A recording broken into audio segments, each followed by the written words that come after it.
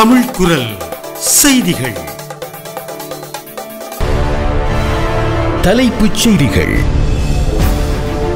ஊரடங்கு சட்டம் தொடர்பில் ஜனாதிபதி செயலகம் முக்கிய அறிவிப்பொன்றை வெளியிட்டுள்ளது.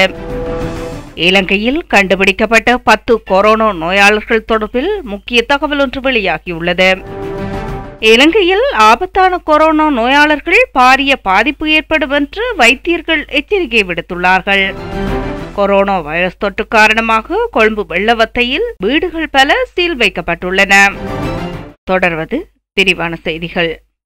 கொரோனா வைரஸ் அபாயம் கூடிய பகுதிகளாக அடையாளப்படுத்தப்பட்டுள்ள கொழும்பு, கம்பகா, களுத்துறை, கண்டி, புத்தளம் மற்றும் யாழ்ப்பாணம் ஆகிய மாவட்டங்களுக்கு மறு அறிவித்தல் வரை ஊரடங்கு சட்டம் அமுலில் இருக்கும் என்று தெரிவிக்கப்பட்டுள்ளது. ஜனாதிபதியின் ஊடகப் பிரிவு இதனை தெரிவித்துள்ளது.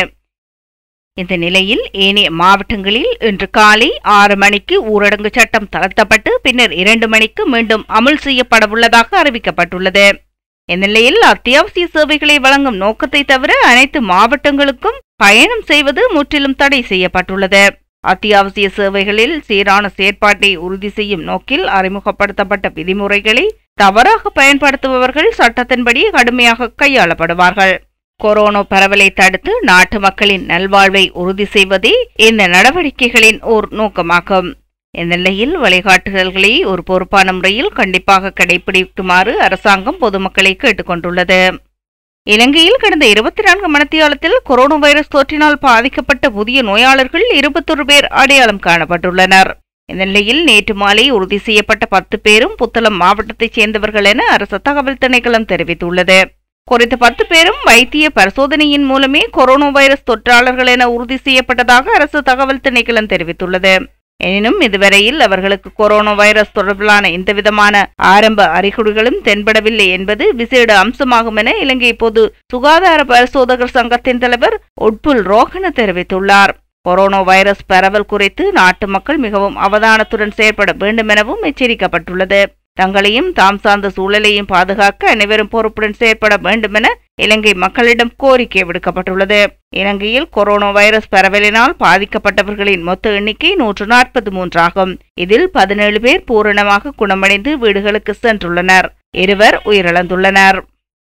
இலங்கையில் கொரோனா வைரஸ் தொற்றுக்குள்ளான போதும் எந்தவித நோய் அறிகுறிகளும் இல்லாதவர்கள் இருக்கக்கூடும் என சந்தேகம் ஏற்பட்டுள்ளதாக அரசு வைத்திய அதிகாரிகள் சங்கம் தெரிவித்துள்ளது.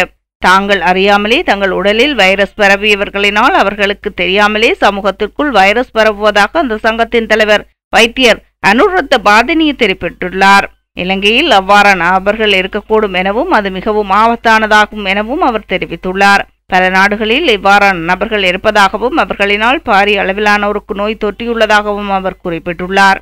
நோய் எதிர்ப்பு சக்தி அதிகமாக உள்ளவர்களின் உடலில் கொரோனா வைரஸ் தொற்றினால் அவர்களிடம் அறிகுறிகள் தென்படாது. எனினும் அவர் நோய் பெறவும் மிகப்பெரிய காரணியாக இருப்பார் என அவர் மேலும் தெரிவித்துள்ளார்.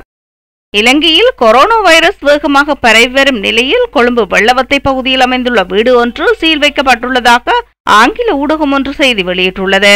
குறித்த வீட்டிலிருந்த 2 தனிமைப்படுத்தல் நிலையம் அல்லது வைத்தியசாலைக்கு அழைத்து சென்றதன் பின்னர் குறித்த வீடு சீல் வைக்கப்பட்டுள்ளதாக தெரிவிக்கப்பட்டுள்ளது. வீட்டிலிருந்த 2 அண்மையில் இந்தியாவிலிருந்து நாடு திரும்பியவர்கள் என தெரிவிக்கப்படுகின்றது. இந்த 2 மருத்துவ குழுவினர் அழைத்து சென்றுள்ளனர். இதனையடுத்து வீடு முழுவதும் கிருமி நீக்கம் செய்யப்பட்டு பின்னர் சீல் வைக்கப்பட்டுள்ளதாக அந்த செய்தியில் தெரிவிக்கப்பட்டுள்ளது. எவ்வாறாயினும் அந்த வீட்டிலிருந்து அழைத்து செல்லப்பட்ட 2 கொரோனா தொற்று இருப்பது உறுதி செய்யப்பட்டதா என்பது குறித்த தகவல்கள் வெளியாகவில்லை. இதனிடையே மார்ச் மாதம் 16ஆம் தேதிக்கு பின்னர் வெளிநாடுகளிலிருந்து நாடு திரும்பிய அனைவரும் அருகிலுள்ள போலீஸ் நிலையத்தில் பதிவு செய்து கொள்ளுமாறு கோரிக்கை விடுக்கப்பட்டுள்ளது. அவ்வாறு பதிவு செய்யப்படாதவர்கள் கைது செய்யப்படுவார்கள் என போலீசார் எச்சரிக்கை விடுத்துள்ளனர். இதன்படி இன்றைய தினம் வரை பதிவு செய்து கொள்ள காலம் அவகாசம் வழங்கப்பட்டுள்ளது. இதேவேளை கொரோனா வைரஸ் தொற்றினால் இலங்கையில் இதுவரை 142 பேர் பாதிக்கப்பட்டுள்ள நிலையில் 2 உயிரிழந்துள்ளமை குறிப்பிடத்தக்கது. கொரோனா வைரசுக்கு எதிராக முன்னெடுக்கப்பட்டுள்ள நடவடிக்கைகள் குறித்து இலங்கை ஜனாதிபதி கோட்டபாய ராஜபக்ச பேசியதாக உலக சுகாதார அமைப்பின் தலைவர் கூறியுள்ளார். இதுகுறித்து தனது ட்விட்டர் பக்கத்தில் பதிவொன்றை வெளியிட்டுள்ள அவர் ஜனாதிபதி கோட்டபாய ராஜபக்சவுடன் தொலைபேசியில் கலந்துரையாடியதாக கூறியுள்ளார்.